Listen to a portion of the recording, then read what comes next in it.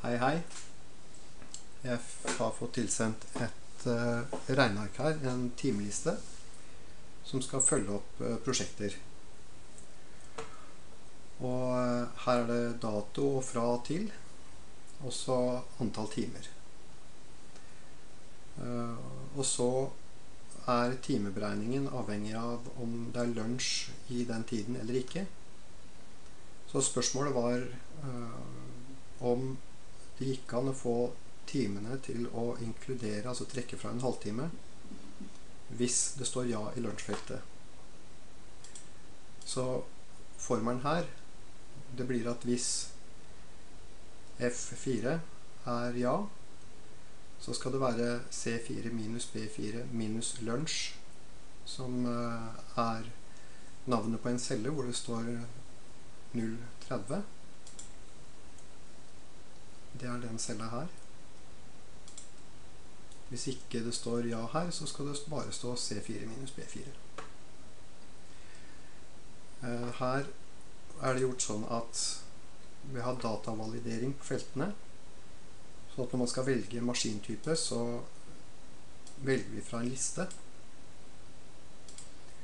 Og det gjør vi ved at vi går på datavalidering, og så sier vi at vi skal ha en liste, som vi også henter fra parametere,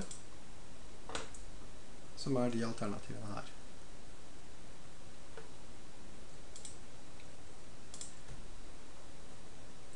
Lunsj hentes også fra en liste, hvor vi kan velge ja eller nei.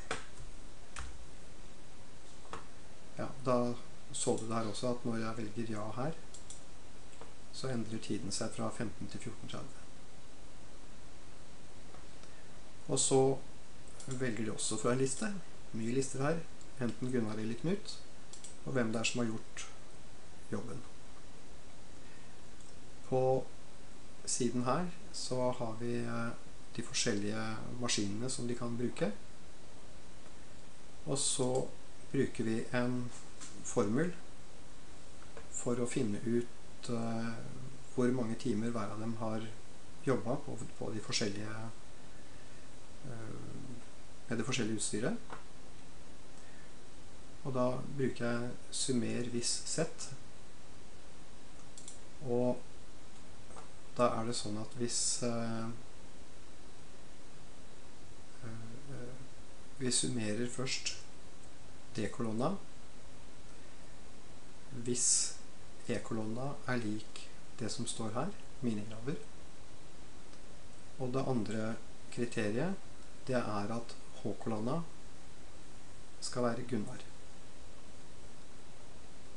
Og så legger vi til minuttene vi får når vi summerer det samme, og så deler vi på 60, sånn at vi får med oss halvtimene.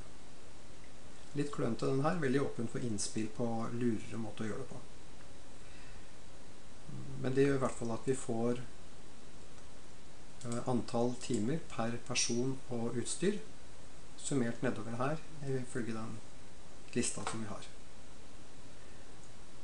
Og her har jeg hengt på en priskolonne, og den fungerer sånn at inne på parametere så har jeg satt en timepris på det forskjellige utstyret. Den er ganske heivill, jeg kjenner ikke bransjen. Men her kan vi da finne den raden som samsvarer med lastebil,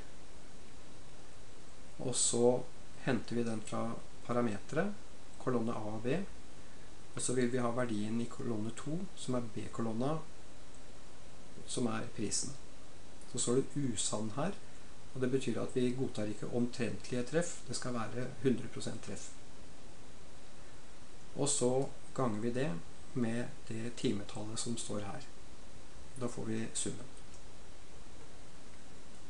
Så da får de summen totalt for det de har jobbet på prosjektet.